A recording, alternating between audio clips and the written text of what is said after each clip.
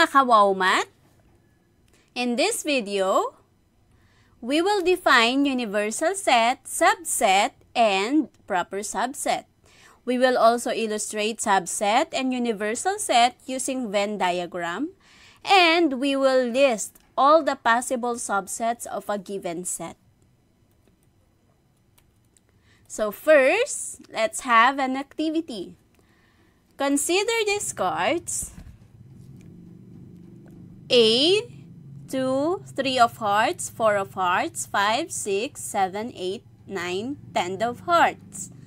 Okay, so I want you to form the following sets using the numbers in the cards. So, buuin natin itong mga sets na to, depende sa hinihingi. So, first, we have set A, numbers less than 5. So, what are those numbers less than 5? That is correct. We have 1, 2, 3, 4. Take note of the word less than. Next, even numbers less than 5. So, yung mga numbers naman na mas mababa sa 5, pero even numbers lang. So, ano-ano ba yung mga even numbers na mas mababa sa 5? We have 2 and 4. Okay, next. Prime numbers. What are the prime numbers given the set of cards? We have 2, 3, 5, and 7. And then add numbers for set D. So we have 1, 3, 5, 7, 9. Also, we have set E, the numbers from 1 to 4. So we have 1, 2, 3, 4. Alright, what is a universal set? Pag sinabi natin universal set, it is denoted by U. This is the symbol for the universal set. And it contains all the elements. So, si universal set, parang siya yung pinakananay. Siya yung kabuuan. Where it contains all the elements. Okay? So, kagaya nito, our universal set is 1 to 10. Okay?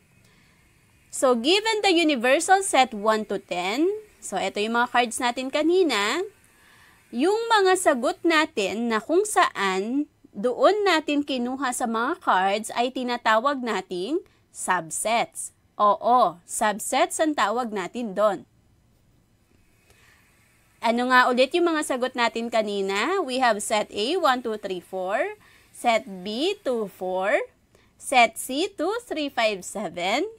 D, 1, 3, 5, 7, 9. And E, 1, 2, 3, 4. So, itong mga to ang tinatawag nating subsets. Saan natin siya kinuha? From the universal set. So, lahat ng elements na kukunin natin from the universal set ay tinatawag nating subsets. Okay? O lahat ng elements na makikita o matatagpuan natin sa universal set ang tinatawag nating subsets. Okay.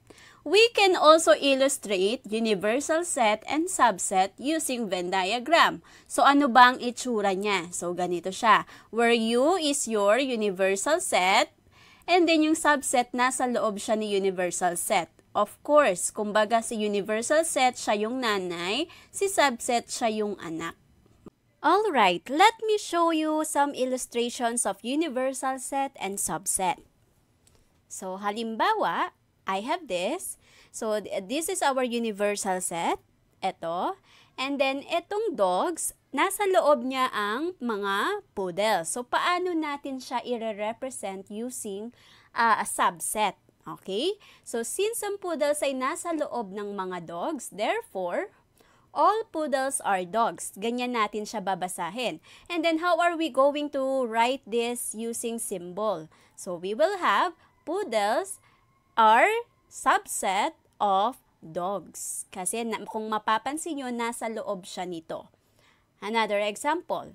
So, if I have here set A, 1, 2, 3, and set B is 1, so therefore, set B is a subset of A.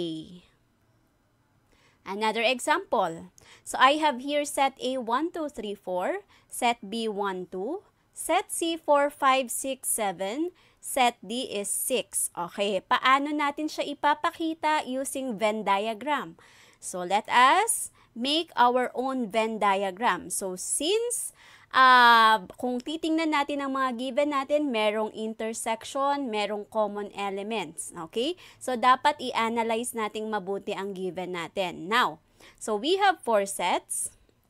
Okay, so I have here, yung set A daw natin ay may laman na elements na 1, 2, 3, 4. So, dapat sa loob ng A natin, makikita natin ang 1, 2, 3, 4.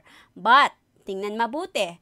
Ang set B natin ay meron siyang 1, 2. So, meron siyang common elements ni A na makikita natin dun sa A. So, ibig sabihin, kung itong 1, 2 na to ni set B ay makikita natin sa A, therefore, si set B ay dapat makita natin sa loob ni A.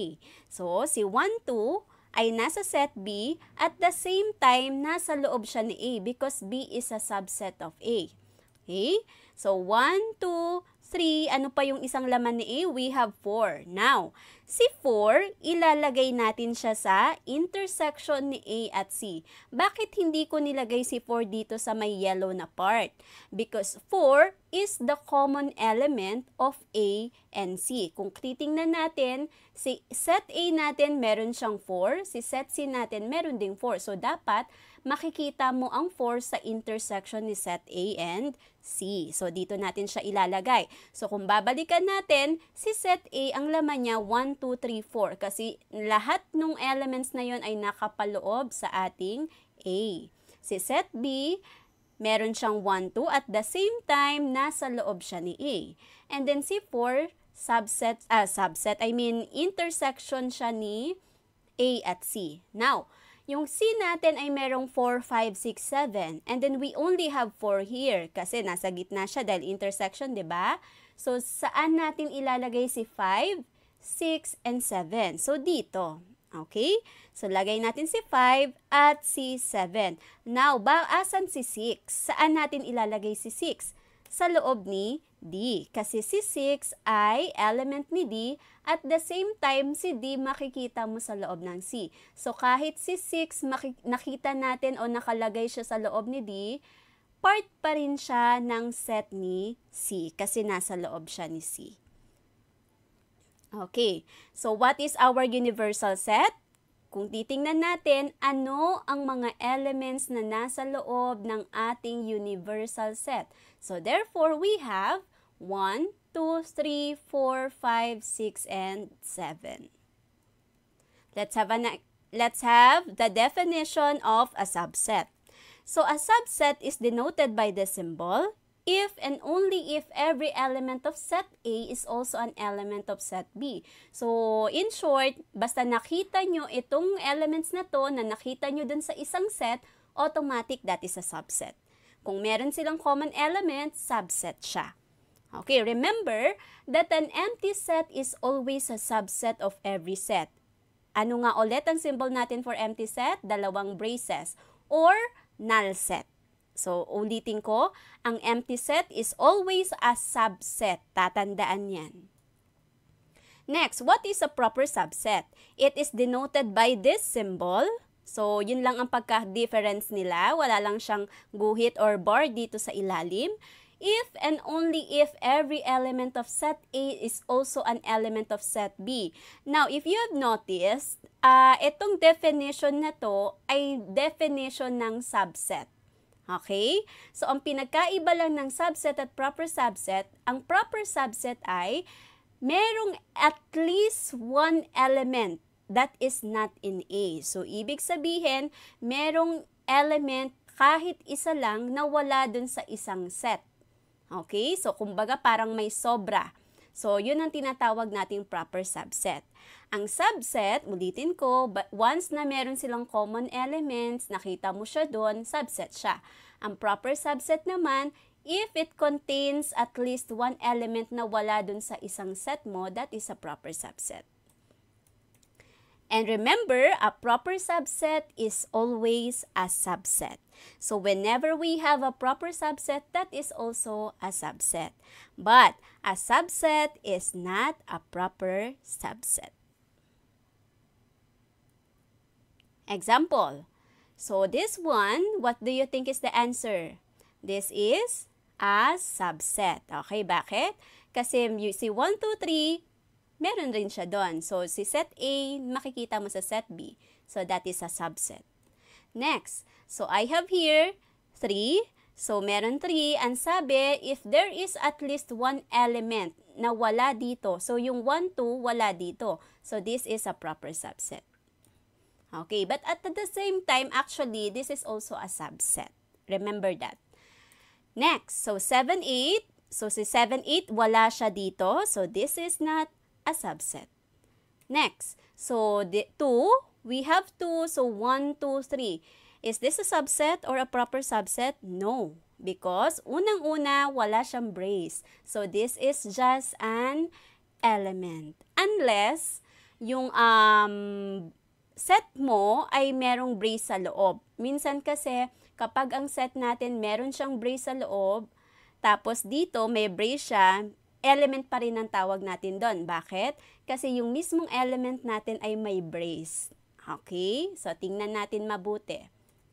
Okay, so I have here 5. So, 1, 2, 3. So, wala naman si 5 doon. Wala rin siyang braces. So, this is not a subset. This is also not an element. So, ang symbol natin dyan is not an element. Let's have another. So, you have to fill in the blanks with proper subset, subset element, not an element, and not a subset. Okay, so this is a proper subset. Okay, but kagaya nga ng sinabi ko, a proper subset is also a subset.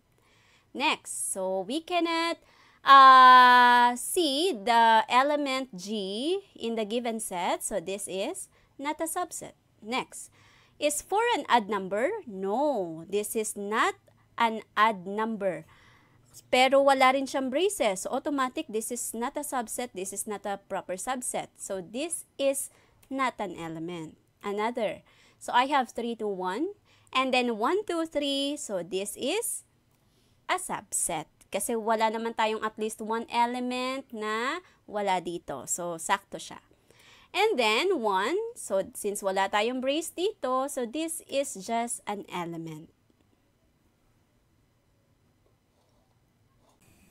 Okay, proceed tayo sa number of subsets. Paano natin makukuha ang bilang ng subsets given a set?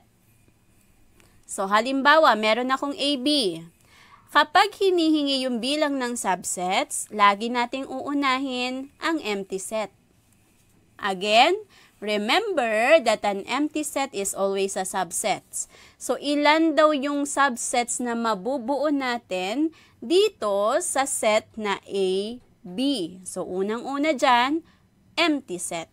Next, single letter muna tayo. So, A and then B.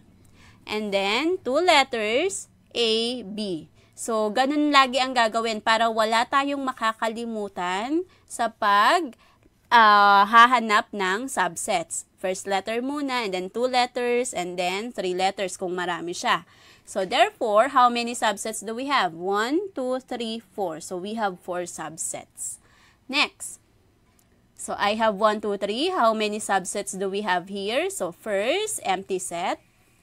Next, 1 digit muna tayo. So, we have 1, 2, and 3. And then, 2 digits. 1, 2, 2, 3, 1, 3.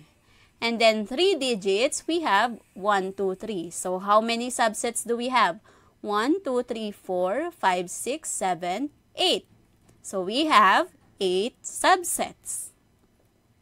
Next, how many subsets do we have from the word love? So, letters of love, we have L-O-V-E. So, first, we have the empty set. And then, proceed tayo sa 1 letter. So, L-O-V and E. And then, 2 letters, we have L-O, L-V, L-E. So, para wala tayong makalimutan, start lang muna tayo dun sa first letter. So, L-O, L-V, L-E. Next, O-L, hindi na pwede kasi meron ng L-O. So, pareho lang yon. So, punta na tayo sa O-V and O-E. And then, V-E. Now, for 3 letters, we have L-O-V, LOE, LVE, and OVE. And then for 4 letters, we have LOVE. So how many subsets do we have? 1, 2, 3, 4, 5, 6, 7, 8, 9, 10, 11, 12, 13, 14, 15, 16 subsets. Now, paano tayo makakasigurado na tama ang bilang ng subsets na nakuha natin? Pwede nating gamitin to. Pwede nating i-check using the formula of 2 raised to n, where n is the number of elements. So, ano nga yung mga nakuha nating sagot kanina? I-check nga natin, i-try natin kung tama tong formula. So, kanina, dun sa AB, may nakuha tayong 4 subsets. So, i-check natin using the formula kung 4 subsets nga ba. So, 2 raised to n, magiging 2 raised to 2 kasi dalawang elements niya. So, ibig sabihin, that is 2 times 2, which is equal to 4. So, that is correct. Next, so kanina, ang sagot natin, 8 subsets. So, let us use the formula to check. So, 2 raised to 3. So, 2 raised to 3 is 2 times 2 is equal to 4 times 2, that is 8. So, that is correct. And then, LOVE. So, may nakuha tayong 16 subsets dito kanina. So, we will have 2 raised to 4. And 2 raised to 4 is 2 times 2, 4 times 2, 8 times 2, 16 subsets. So, again, etong n na to ay kung ilan yung elements. So, eto dito sa number 2, since tatlong elements niya, kaya 2 raised to 3. Sa number 3, since 4 ang elements, kaya 2 raised to 4. Thank you for watching this video. I hope you learned something. Don't forget to like, subscribe, and hit the bell button to our Wow Math channel. Just keep on watching!